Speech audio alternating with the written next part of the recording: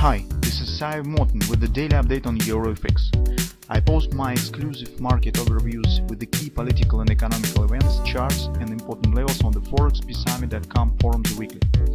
This short video is a response to rapidly changing situation on the currency markets and should help you to stay on top of the game and be profitable.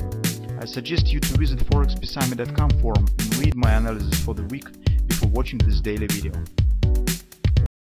Welcome everybody. Let's keep up with our analysis of the Forex market. So recently, a couple sessions ago, market has changed the short-term context into bearish by forming this strong downside reversal and forming engulfing pattern. And although nominal trend remains bullish, you could see that MACD still stands bullish. Market hasn't quite reached it yet. This pattern itself suggests, well, if even not the really direct straightforward breakout, but at least it suggests some downside continuation, so some kind of the ABCD pattern on a lower time frame. But in fact, it also might be the pattern that will trigger the downward breakout, because if you'll take a look carefully at the weekly chart, you will see that this performance actually takes the shape of the clear bearish flag that is forming right upon the strong weekly conference support on its lower border. And well, this combination usually is some hint on the possible preparation for a possible downside breakout. We will see. Besides, as we have mentioned yesterday, on the Great British Pound, we have cross-market divergence when the Great British Pound shows clearly downside pattern. So it's kind of the butterfly. This has moved slightly lower yesterday as well. And with this pattern on the cable, and if you will take a look once again on the dollar index, so this is 10-year yield on the dollar index, you could see what has happened. Yes, the market also showing upper direction this after this rally. And what is also more interesting with this rally is that market has abandoned and ignored the OP. It has turned up, not from the OP once it has been completed, but before that. It means that here is something really important. Background stands with this reversal. Something has triggered, and markets usually very rare ignore significant targets.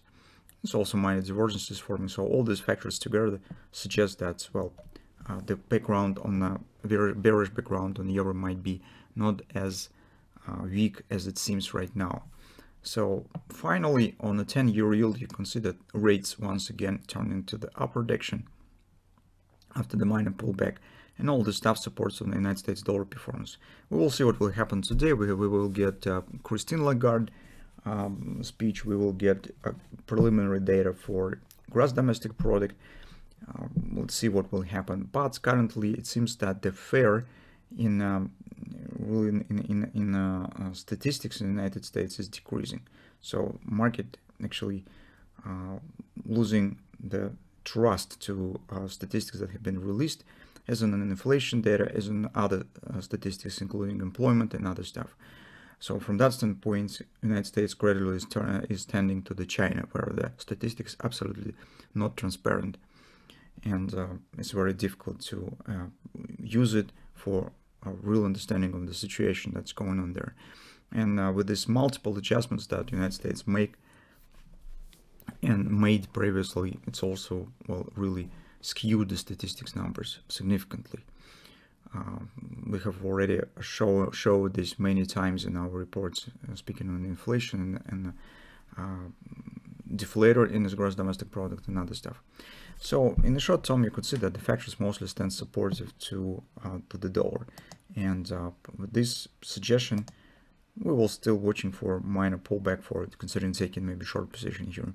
We'll see what will happen today, because it's really significant volatility might be, and probably, hopefully, we'll get some chances for position taking. So on lower time frame, here is actually the flag that I talked about on the weekly chart. It's on the weekly looks much smaller than on the 4-hour time frame chart. Here we have a good thrust down, and market right now is flirting with 105.40 fib support. So with some minor pullback here, maybe we could consider something. Also here, this thrust probably could be used for Jordan Napoli bread and butter sell. For instance, if we will get on the data release, maybe on the Christine Lagarde comments, some pullback, this might be used as a bread and butter. And on the hourly chart, you could see the levels that you also could consider. Preferably if it will be somewhere around 106. There's also trend line, some pullback, suggests the 30% retracement to the conference. That's the one of the area that we could keep an eye on today with the performance. Yesterday we will get the personal consumption expenditures, also important indicator, and see what will happen. But for now, I suggest that most conservative trading plan is just, since market stands at the support, is to wait for reaction on the support, wait for the bounce, wait for release from major data, and then see what will happen and make the decision.